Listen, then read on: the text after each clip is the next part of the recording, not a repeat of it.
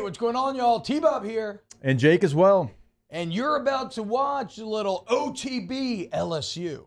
We're going to give you all the latest, greatest between LSU football, baseball, women's basketball, softball, and everything in between. Bottom line, if you want to talk Tigers, keep it locked, subscribe, like it, and we hope you enjoy it. Jaxon Howard entering the transfer portal from LSU. This is, to be clear, I saw this, and I'm like, okay. I'm like, who's Jaxon Howard? I'm like, I think he's a highly rated 2021 recruit, defensive end, kind of edge rusher, NFL bloodlines, correct? Now transferring out, seems like a class kid. Well, at least I saw Lon Phillips Sullivan saying that, and I trust Lon in terms of he has relationships with a lot of these guys. Wish Jaxon Howard nothing but the best.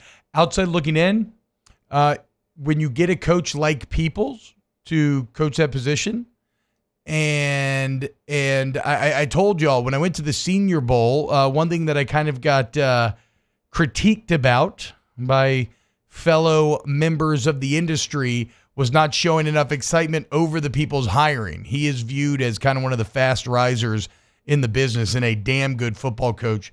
And so when you have as many bodies in that room as you do, and you get Peoples and you have a guy transferring out, I view it like he was probably buried on that depth chart and he wants to go see if he can play somewhere else. And I completely understand wanting to do that, and you wish him nothing but the best for the future. He played 30 snaps last year. Really? I'm not going to get too married to his high school recruiting rankings. Y'all know me. That's just not something I'm going to do. And a lot of people, the headline's going to be LSU loses a top 120 recruit. He's a freshman. He certainly could get better. There wasn't a lot of bend out there. I watched him a bunch in the A&M game. Not the A&M game, the bowl game against Wisconsin. He played like one play literally against A&M. Like I remember him going in and then like coming out of the game. Grambling, I think, was the other game that he played in. He could get better, but this was a player that had very high aspirations, I think, coming in, and I think he got passed up by a couple of other guys in his class at the position, and so. Yeah, and I mean, and look, if you think Peoples a good coach, you trust his evaluation. Not to say that even that's always right, because sometimes situation matters. Like, who's the guy that is it Landon Jackson that actually ended up being awesome for Arkansas? He's like all SEC. And like, we didn't think he was that good when he was here. He looked pretty unathletic when he was here. Yeah, I got to give actually Panamsky credit for this one.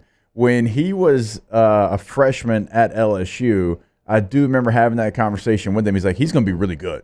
Oh, wow. Like, he was still here, and he's like, he's going to be a really good player. He's from the area, and I guess for whatever reason, I don't know why he goes back, and we all remember the viral video of him hitting the pads. It was so bad. Right? Did not But look I good. got to give Panamsky credit because he's like, this is going to be a really good football player. And at the time, I'm like, I didn't see it. I don't know, because he was like on punt, and that was it. So you're right. And he looked stiff. I mean, he didn't look, and now he's awesome. So shout out Landon Jackson, proving us wrong. Had a very good year last year. So maybe Howard goes on to do the same thing, but this is not like a make or break thing.